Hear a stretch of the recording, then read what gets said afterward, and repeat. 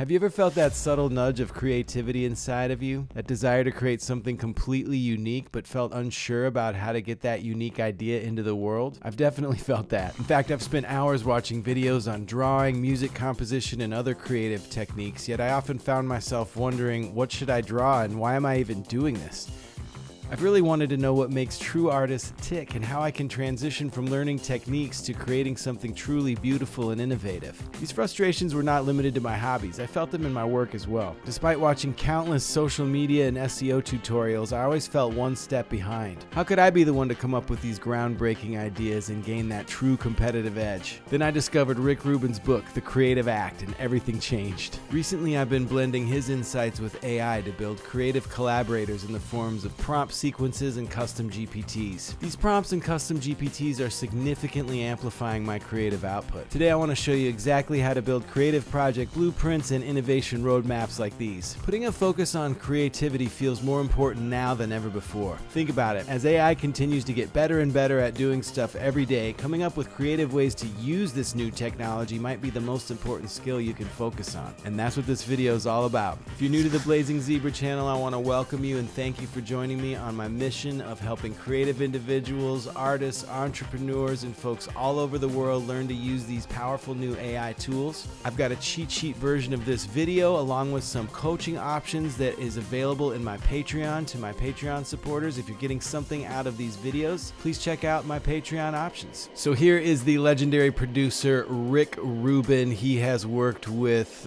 nearly all of the top artists that you can think of, from the Beastie Boys to Red Hot Chili Peppers to Johnny Cash. He's helped create some of the biggest hits of all time. And he recently created this book called The Creative Act, which, as I mentioned, I am a huge fan of as it offers a deep exploration into the essence of creativity. This book is an amazing framework for the creative process, everything from listening to experimenting to all the good stuff that we're going to get into here. I can't recommend it highly enough. It has really changed my life. It is in one of the top 3 books of all time that I have ever read. And here is just my take on this book. So this book can be interpreted in many different ways, and this was the sequence that I came away with after reading it a few times, and this is going to guide us through our exploration today. So starting with inspiration and observation, moving into capturing seeds, and we'll get into the details of what each of these mean here in a second. Moving on to exploration and experimentation, one of the most important phases. Reflecting and refinement, completion and release. This is something I personally struggle with, just pushing your ideas out into the world. And then renewal and re-engagement. So on the inspiration and observation side, this was really a eye-opener for me. This was part of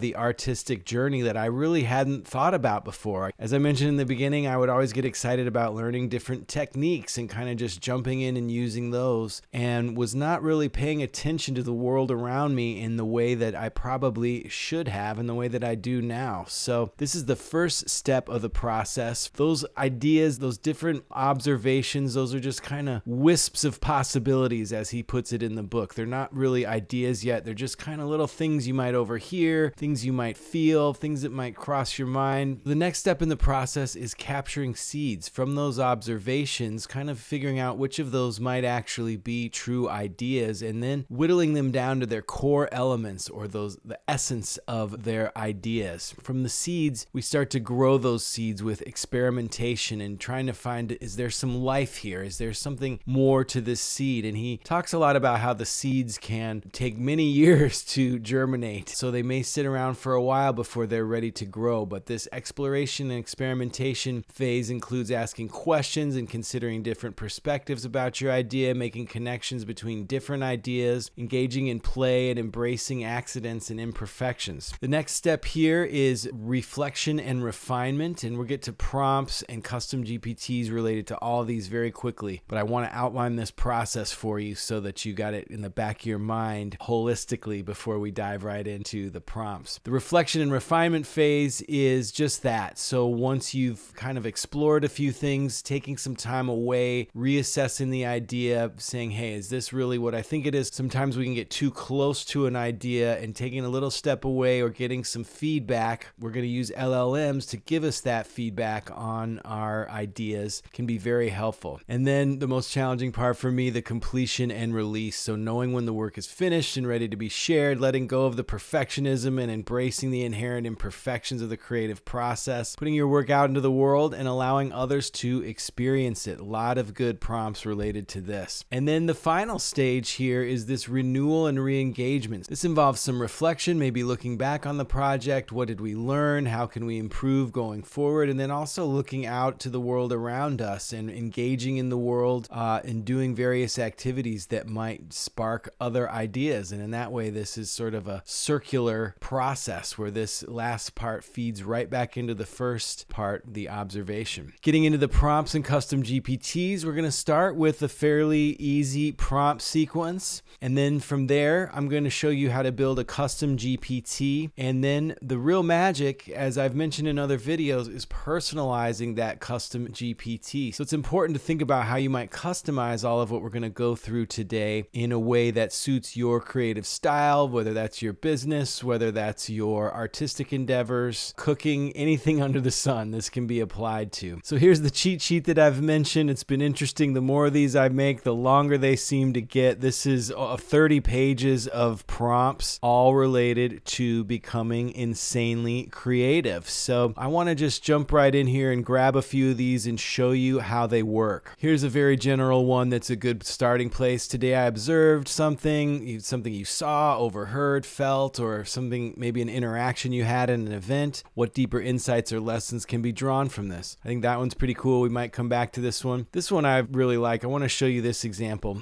Here's one where we can upload a photo and say, hey, here's a photo I took. Can you help me notice the details and describe it more vividly? And this is all related to that first step of inspiration and observation. And now I'm jumping into ChatGPT 4. This is the paid version. I highly recommend this over the free version. You can probably do all of this with Gemini as well, except for you cannot create the custom GPTs inside of Gemini, which I think is a major drawback. So I'm just copying and pasting that prompt straight out of the cheat sheet into ChatGPT 4, and I'm uploading this photo. This is a photo I took in a New York City subway that really caught my eye. See what ChatGPT has to say about it. So here's a look at this photo. I thought this was pretty cool, and I've really dug into the background of this. It's a project called Signals that was a coordination between the city of New York and various indigenous peoples. Really cool project. Look it up if you get a chance. But today we're just going to dive in and see what ChatGPT had to say about this when I asked it to help me notice the details and describe it more vividly. It gave me a lot of thoughts here. Intriguing perspective within an urban subway station. The figure is positioned directly above the staircase, serving as a focal point against the stark geometry of the station. So it's starting to pull some of the reasons maybe that this image caught my eye and helped me to conceptualize those more deeply. So you can see in the cheat sheet there's a ton of prompts just related to inspiration and observation. In fact, you could easily build a custom GPT just related to each one of these steps, and I may do that in future videos. I'll scroll through this slowly so you can do a screen grab or you can pause the video. I've got a bunch here if you're looking more into scientific observations rather than artistic observations. There's a bunch here for business, which we'll get into in a second. That's the second example that I want to go through, be something you can use in your work life. But now I want to move into the capturing seeds section of the process. So looking for the core elements or the essence of these ideas. And in the cheat sheet, I'm just going to use this first prompt. I'm trying to understand the core essence of the idea. Can you please help me generate an exhaustive list of possibilities? And you can see ChatGPT has generated a bunch of different things here, looking at this from all different angles, from the art in public spaces, urban storytelling, pixel art and digital influence, irony and contrast. It picked up on a small individual in the photo that I didn't even realize was there. So somebody who's sort of alone yet in an urban environment. A lot of different potential themes here as we're viewing it from very different angles and potentially put it into different frames. You could spend a lot more time capturing that seed and trying to decide exactly the core element, but for brevity's sake, we're going to move on to this exploration and experimentation phase. And I'll scroll down from the seeds these prompts here into the exploration phase. But there are a ton more prompts I've created here in this capturing seed phase to help you with any science and business type situations and, of course, artistic endeavors. Now, in this exploration and experimentation phase, just the first prompt here, what are 10 what-if questions that could help us explore unconsidered aspects or potential transformations of this idea? So back in ChatGPT, from that list it generated, I really liked number 2, which was all about urban storytelling. I said, let's follow that idea. Then I've copied in, what are 10 what-if questions that could help us explore unconsidered aspects or potential transformations of this idea? And ChatGPT responded with a lot of different ways we could explore urban storytelling as it relates to that image. These are beautiful. This will really help you move from just a basic idea to all sorts of ways that this could resonate with your audience and help you express what you felt when you captured that first image. And again, it doesn't have to be an image. You can use some of these other prompts to just say, I've started with a feeling, or I overheard something at a coffee shop. Any of those little wisps of things that sort of catch your ear can be very useful in this creative process. There are a ton more prompts in this exploration and experimentation phase. This, I think, is one of the areas that the large language model can really help you excel at, looking at this concept from a lot of different ways and trying to figure out how you're going to use that concept. Now we're moving from exploration and experimentation into reflection and refinement. So taking a step back, identify what's working, what might need improvement, seeking feedback from others, being open to criticism, perhaps getting the large language model to help you think through how this would really be perceived by your audience or whoever might be the final end consumer of your ideas. So now I'm just going to grab this first prompt here in the reflection and refinement section, evaluate the creativity and innovation of the ideas presented, and consider their uniqueness and potential to disrupt. I might edit that ending just a little bit.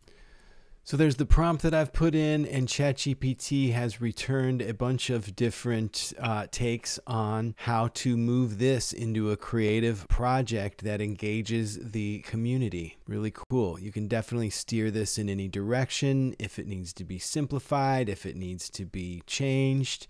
Now moving into completion and release. Some of the prompts that I came up with here that I like the most are related to this audience simulation. So what are folks really going to think about this artwork once it's been created? So now I've asked a large language model to simulate the audience, and I've said, put yourself in the shoes of someone engaging with this art. How engaging do you find it? Discuss the elements that capture your attention and keep you interested, as well as how it could be misinterpreted and how that might be addressed. So I went a little fast, but it has up until this point created a full plan for a art installation project that focuses on urban storytelling. And here it has simulated the audience, and it has highlighted some of the most engaging elements, as well as the misinterpretations and how to address those. So complexity, over-commercialization, misrepresentation, etc. So you can adjust your projects accordingly.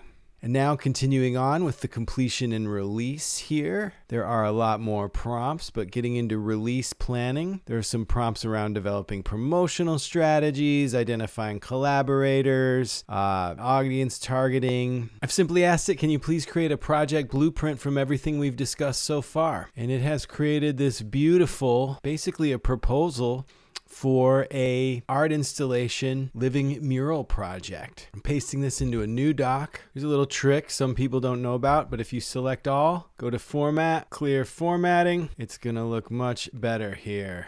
So there you go, starting with just a photograph and a few short and easy prompts, a few minutes of work to convert that photograph, that sort of glimpse of an idea there, to a full proposal for an art installation project. It's important to mention we could have steered the LLM in many different directions, starting with that photograph, whether that's creating a short story related to that photograph, song lyrics, ideas for visual art, or even prompts for for AI generated art from that. There's a lot of different directions we could have explored. This was just one direction we went down with that photograph. But it's important to mention that the completion and release is not the final step of Rick's process. There's one more here, the renewal and re-engagement. So taking time to rest and recharge, kind of reflecting on what you've learned and looking for ways to become inspired based on them. I have a whole section of prompts related to this. Basically, you can start with something simple,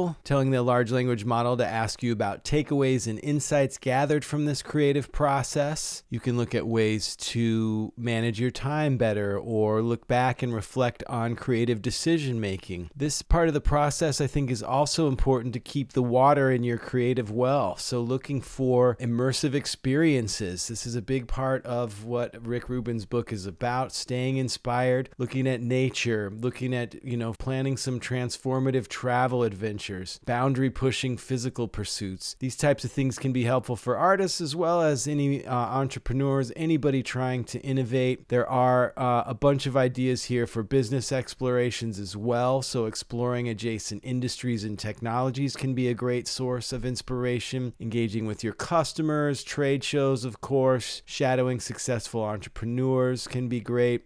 Here's one that I really like, seeking out unusual mentors. This prompt in particular really sticks out to me, suggesting or seeking out unusual or unexpected mentors to provide fresh perspectives. And in this way, this feeds right back into that very first step of the observation and awareness, where you're starting to capture new seeds and new ideas. So that was a simple prompt sequence for an artistic endeavor. And now I want to move on and show you how you can build a custom GPT. You can do that for an artistic endeavor, but to showcase all of the different things this can do, I'm going to create a custom GPT that might be useful in our work lives. And for this, I'm going back to the cheat sheet and I'm just going to cherry pick a few different prompts here that I think could yield some interesting results. And when I talk about personalizing all of this, this is what I mean, making sure that each prompt is in tune with you, your vision, and the project that you're working on. Here are the prompts that I've selected for this custom GPT. You can see I've got one for each section of the creative process, from observation to the seed capture, exploration, refinement, release planning, and completion. I grabbed all of these and I copied and pasted them into a tool that I've created that converts prompt sequences into custom instructions. This is one of my tools that I've created to do that, and it's working pretty well. I will link to a video that explains more about this. This is a free tool available to anyone, and you can just drop in a prompt sequence and generate instructions that work very well for a custom GPT. And here are those instructions. So it adds quite a bit more context and it separates each prompt into a bunch of steps, but I didn't have to do anything other than copy and paste it in there. And here is the work innovation bot that I've created. There's a link to this in the cheat sheet right here. This is probably the fastest way to get up and running with this process. I've got another one in the cheat sheet here for artistic expression, if that's more of the angle you want to go down. And I've also included the instructions to these so that you can modify them and personalize them with other prompts. So let's give this a test drive. I've put something in here that I've recently overheard a coworker complaining that they were not getting recognized for their hard work, implying that they might start quiet quitting. So the first step of this custom GPT is to blow out that observation into a bunch of different ramifications and look at it from different angles. And now it's asking if we'd like to explore different perspectives on this idea. I'm simply going to write yes.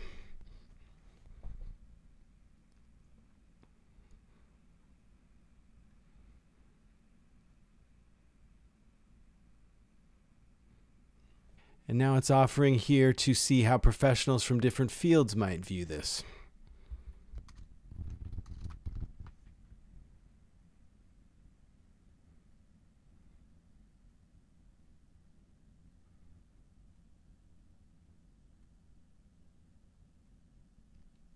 Now it's asking if we'd like to create an innovation roadmap based on this idea.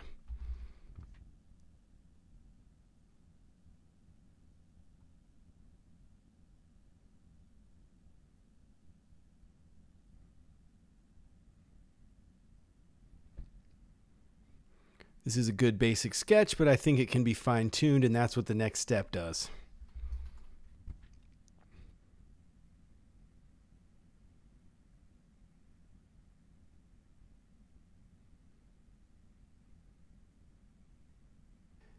It's given us some good refinements to that initial strategy, and now it's asking if we'd like to explore a multi-stage rollout.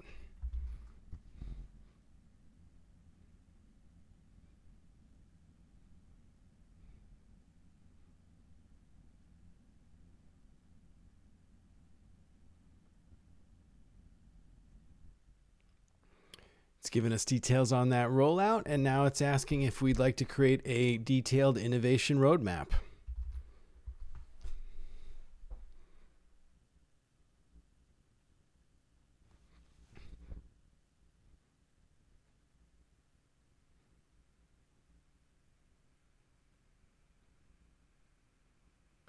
And here is the completed roadmap. You can see it didn't really give us a good title for our document, so I'm going to just nudge it in that direction.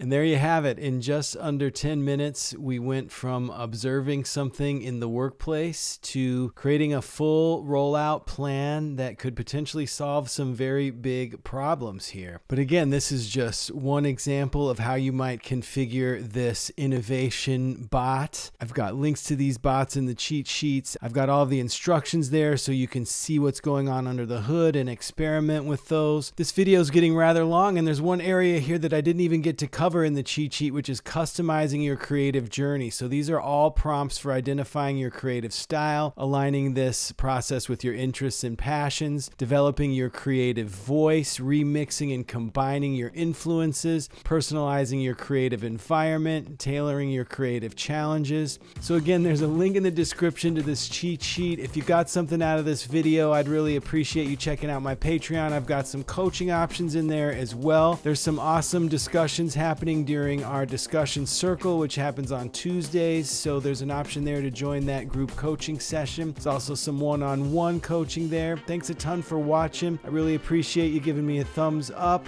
Let me know what you are missing from this. Where did you need some clarification? What are some other areas that I can explore? Maybe I could do a whole video on this customizing your creative journey. Please let me know in the comments how I can improve what I'm doing, what you're looking for, what you're struggling with, and subscribe if you haven't already. Otherwise, I'll see you on the next video.